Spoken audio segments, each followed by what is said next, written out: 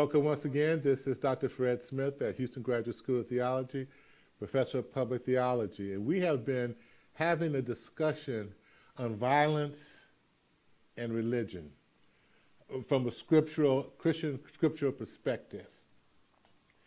And we've talked about how the nature of both conflict and covenant are triangular, and it all centers around the notion of desire. Where we left off last time in our discussion of conflict or acquisitive mimetic desire. Remember, acquisitive mimetic desire has to do with the desire. Acquisitive means to have, okay? Mimetic means to imitate or to mimic. Desire, to have.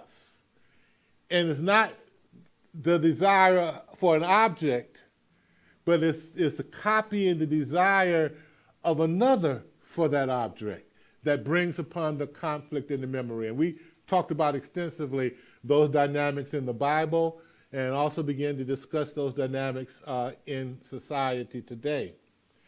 But today we want to pick up on a notion that I have been working with.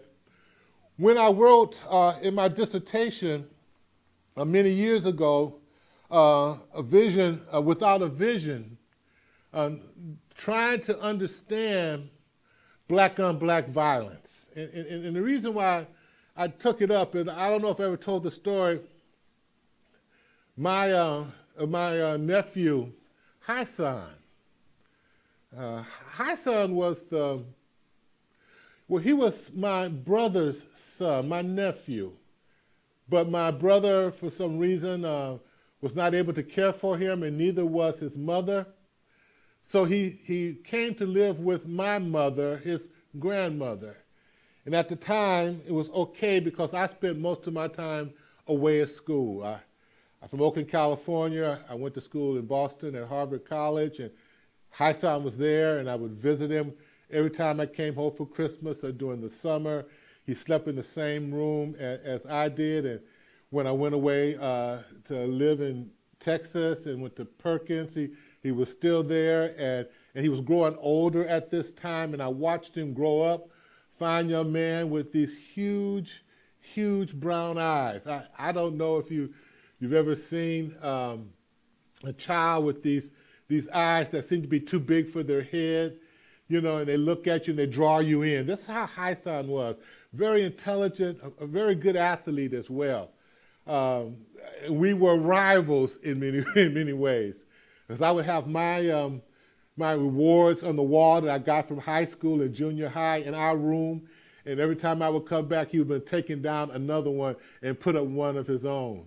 And in the basketball court, we would play basketball. I was an athlete back in the day, and he was learned, and he would basketball. He would shoot the 3-point shot, anything to win. That's how he was. But when I entered into working on my PhD at Emory, doing a research in Orlando, Florida, I got a call that Hyson had been killed. He'd been shot 3 times in the back of the head by another young man. And I didn't understand why. And I won't go through the whole story because we don't have enough time, but I will tell you different parts of it at different times. But the bottom line was, Hyson grew like myself in the inner city with a lot of promise, but it was a lot he did not have or could not have as well. He desired what the world had. He became a crack dealer, I believe. The family believes it, to have the things of the world. And that brought envy, covetousness, or Hyson was he was not always doing the right things. But why? That was a question I had, and this notion of internalized oppression, to internalize to be unable to conform in differentiation, to be able to conform a society that has a hegemonic relationship with you, where the culture defines for you what good looking is, defines for you what success is, based upon its own premises that you could never achieve because of the boundaries, the differentiation, the separation, the Jim Crow that's in opportunities, in living arrangements, in health in every way that prevents you from achieving that which you desire, admire, that is external, that you can never achieve. At least it seems that way. And what happens is that oppression, that double consciousness takes place. So the rivalry becomes one of conflict, seeking to destroy the other using the same tactics to win at all costs. It leads to social discrimination unless a foundation is assumed. This is how it takes place on a social level, but I'm talking about on an internal level as well. This intermediate desire, this conflict that comes together, rages till the object disappears, and you want to win and become at all costs, and you wind up destroying those that are closest to you. You can't destroy those who are far from you. That's external mediation. Internal mediation is your brother, is your same race, it's those in your community, because of these unfulfilled desire and violence that pins up into you, that becomes internal. So what do you need? You need a scapegoat. That is, when the mediation comes place and it's internalized, the only way to stop it is to find something in which both of you can unite against. That's called a scapegoat. A scapegoat is called a generative scapegoating mechanism, and we'll break down these terms as we go on, and hopefully you'll be able to understand them. It's really understood by Girard as the source of early religion. You see, the rivalries like this take place throughout nature and in the lower animals as well. You see dogs, and you see monkeys, and you see others. They fight, but they get to a certain point to where they don't destroy themselves, destroy the whole community. One submits to the other. And then there's a stopping mechanism that takes place. Well, that's not the case in human beings. In human beings, this conflict, this mob mentality, this conflict can rage within the community, called reciprocal violence. I kill your brother, you have to kill my brother. The Hatfields and the McCoys, that took place over a pig, take place.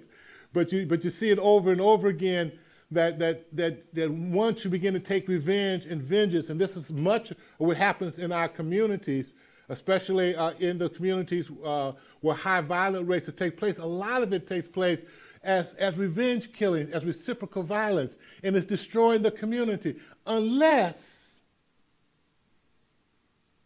you find a scapegoat.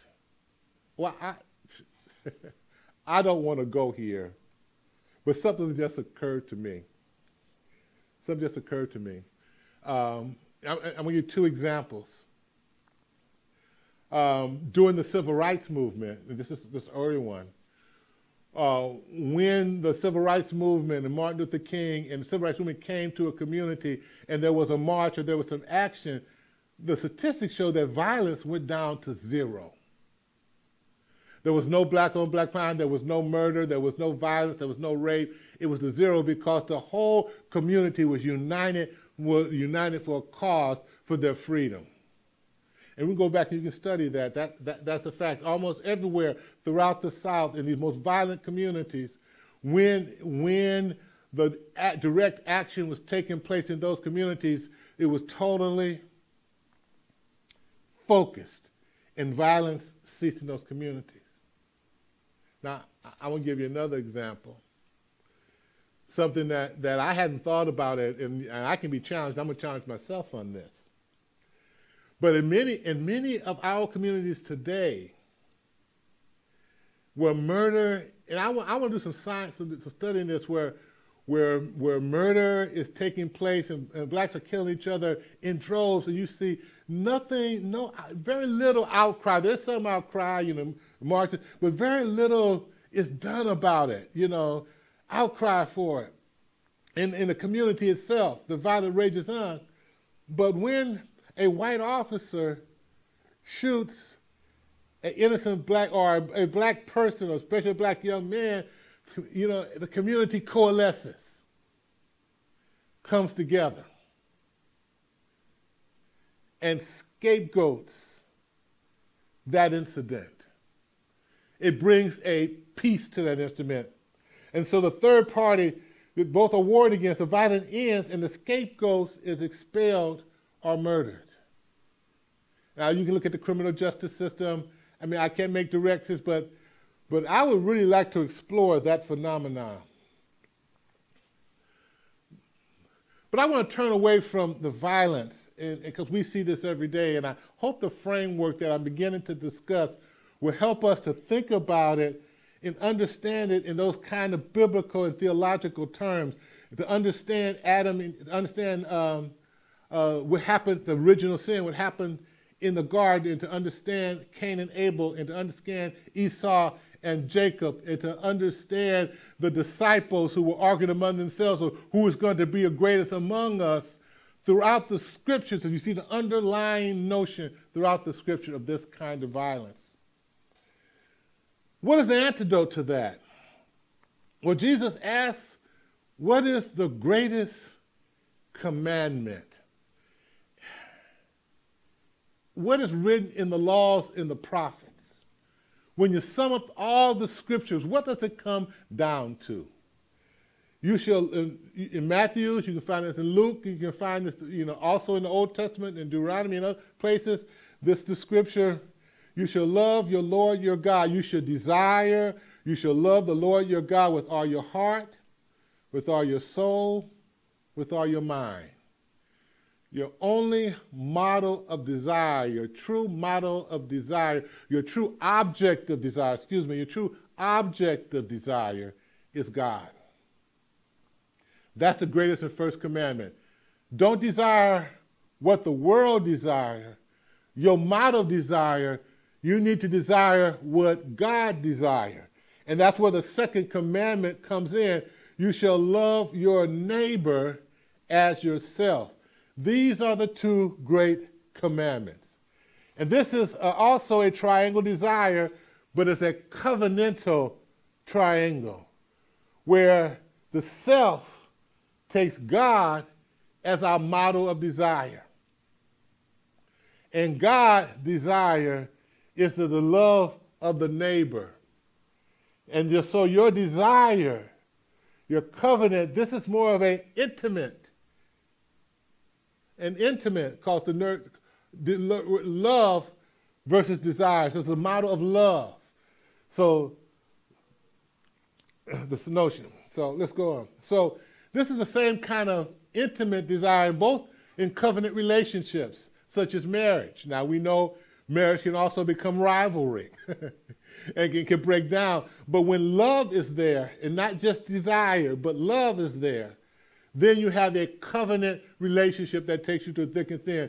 This is the covenant relationship between a parent and a child, where what the parent wants is the best for the child.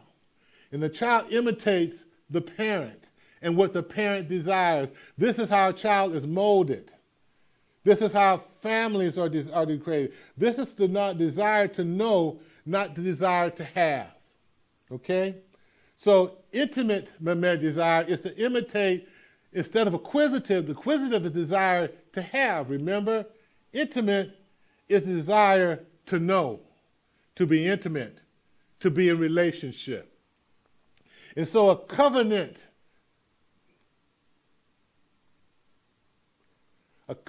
relationship is a relationship where the model is not a victim or a victimizer or an oppressor or oppressed, or victims or oppressors or black or white or any kind of your sister or brother. your intimate, your idolatry is taking something that is not God as your model of desire. So your model desire, your mediator of your faith, the mediator of your desire for us is Jesus Christ. Because Jesus Christ's ultimate desire is to love God with all his heart, mind, soul. They are one in love and in desire. And if we take Christ, he shows us how. What is the desire? It's to desire God. And what desire God desire? It is us. It's the neighbor and so forth. Ooh. so that comes down, you know, to the notion, to the understanding. Is what is our transcendent source of desire. Ooh. What is it? Who is it that we take as a model of desire that does not look like us, that is not finite, that cannot cause us to seek to differentiate ourselves from it because there's so much could be so much like us, or to make it to be like us, but something that is transcendent. To me, that is the nature of the gospel of Jesus Christ. That is the nature of the good news. That instead of having a God that is so distant, that is so far away that we can admire that God, we can worship and praise that God, but how do we know really what God desires? How do we model God? How do we worship God? How do we praise God the way Jesus Christ does as our model desire? And that is what Paul spoke about imitating him as he imitates Christ. You get it? We can become, and we are, as we imitate Christ, most often by imitating our grandmother, our mother, our parents, our father, minister, or the janitor, who is wise, loving, and caring because he's a deacon in his church. How do we create a covenant community? And this is what it comes down to when I speak about the beloved community. It is the beloved community that is founded on intimate, mimetic desire, where everyone in that community models what it means to be Christ-like, and Christ-like to be like God, a God who is love. And so when I talk about it, I break down the principles of beloved community. It has to do with what you desire most, what we love most. But how do we develop principles that we can live together in such a way that we can live Christ-like? And that is really the nature of the beloved community. We be in relationship. And how do we do this? First, it has to be a community where this intimate desire, this love, agape love, the desire to love one sacrificially, one more than you love yourself, this love is ruled and it rules and sets our laws and our policies in our society. One that's built on justice. That is justice to be in the right relationship with one another in doing those things that keeps us in the right relationship. What are those things? Well, that's the second one. And that is to understand that, like you, every one of us are created in the image of God. And therefore, there's no differentiation between us because we are both like God. And I don't have to make you, I can't make you like me because you are like God, and you are like me in as much as you are like God. Intimate. So our principles have to be based upon the ultimate worth of every individual. Nothing less than that. That's the first principle, to love your neighbor as you love yourself in the polarity of their circumstances. That's the second principle.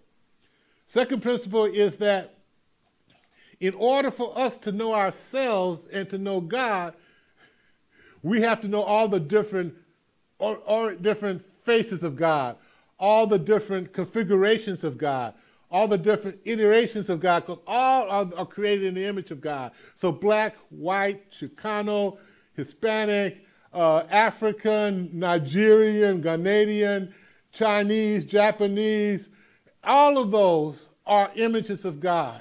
So diversity is necessary. And so all our policies and all that community is necessary, not to be tolerated, but it's important for us to be in covenant relationship with one another, with God, taking Jesus Christ as our model. The next is important because as we went through the scripture, we can begin to see how we build a narrative that includes all of us. That's why Christianity, one of the reasons why Christianity spread is because everyone can see themselves within the story that is unfolded in the Holy Bible. You can see yourself as a place for you because we share a common story, a common narrative, and therefore a common future. And so whatever you bring to the story that you're a part of, you share in the ending, in the glory and eternal life of Jesus Christ. We can interpret, so whether you're a crack dealer, a dope dealer, prostitute, a rich man, poor man, whatever you bring when you enter into the beloved community and you put down your rivalry and seek to be like and to seek to be with and to be in relationship that's nature of agape love, when you do that, you are born again. That's what Nicodemus was asking. You are a new creature, Paul says. All things have passed away, and yea, Christ has made everything new. You are new, and we are ambassadors of Christ to the world, reconciling the world back to Christ, back to God, back into the image that God has placed us in. So your story is one of hope, of the New Jerusalem, of a time where you can eat and not buy. That's the vision.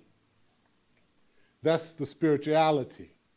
That's the religion, and that's the faith that we come with. But the final one is the one that is the most difficult for many of us. It's not difficult for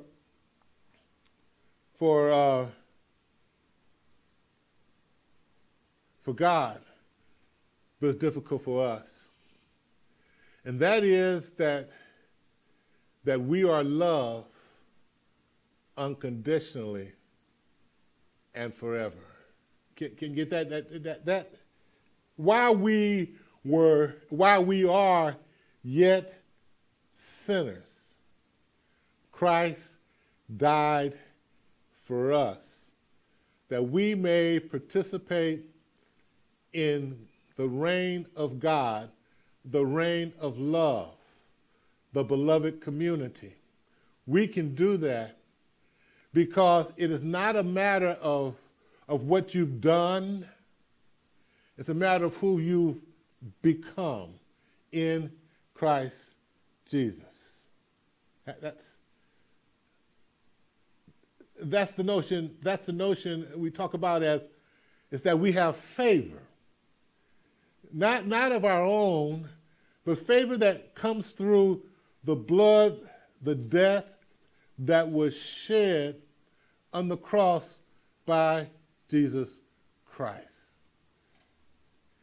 Not as a scapegoat, not just as a sacrificial lamb to appease the wrath of a wrathful God. No, he died because he said we are to love one another as I have loved you, that I will give my life, not my life taken from me, that you give your life for a friend. That is agape love. That is the nature of the covenant relationship that describes what it means to love God with all your heart, mind, and soul. Desire God as object, and to love your neighbor as yourself, and to understand that through what was demonstrated by Jesus Christ. He tells a story in that scripture, Luke 10th chapter, 25th through 35th verse, 37th verse, that says, because we can ask the question, who is our neighbor? Who is it that we should love in this way? And he said there was a man who was found in Jericho Road by thieves and was left half naked and dead on the side of the road. And the good churchgoer, the priest, the Levites went by. The priest, the one who cares for the temple, walked by and crossed to the other side. The Jews went by. The priests went by. They went by to the other side. The good people who said they loved God, but the Samaritan, the despised one, the least of these, stopped by the side of the road, bound the man, took him to the inn, took care of him out of his own resources, and showed what it meant to love your neighbor. Because that's exactly what I would want to happen if I was on the side of the road. That's how I ought to treat my neighbor. That is the notion of love. Because he could have been killed by the same robbers. He expended his money. He went out of his way. But that is the nature of what a mother would do for a child. That's what a husband should do for a wife. That's what Jesus Christ has done for us. In Jesus' name we pray. Amen.